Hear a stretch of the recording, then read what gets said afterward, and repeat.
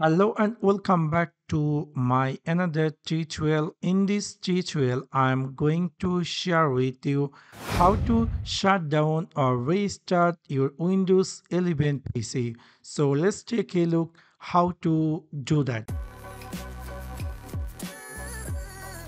You might be recently bought this Windows 11 desktop or laptop, or you might be upgraded from Windows 10 to 11. And previously, when we click in the start menu, you're going to find here something says shut down or restart our PC. But whenever you click in Windows 11 start menu, it's kind of a little bit different. And you might be wondering where is the shutdown or restart button. Actually, in this start menu, right side, you can see the power button is appear. So you need to click over there, and after click over there, it will give you option.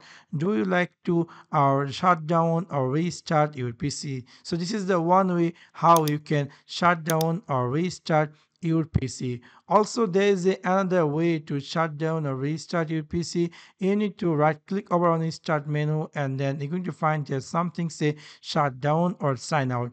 After click over there, you're going to see all the options like do you want to sign out this user or sleep or make shutdown or restart, which is really quite interesting. Also, there is another quick keyboard shortcut key to shut down or restart your PC. In your keyboard, you can click Alt F4, and then you're going to see a screen appear here and how you would like to make. Do you want to shut down or restart, or you want to sign out your PC? This is really quite interesting. So within all this way, you can easily shut down or restart your Windows 11 PC. So that's for now. Thanks for watching my video. See you next one.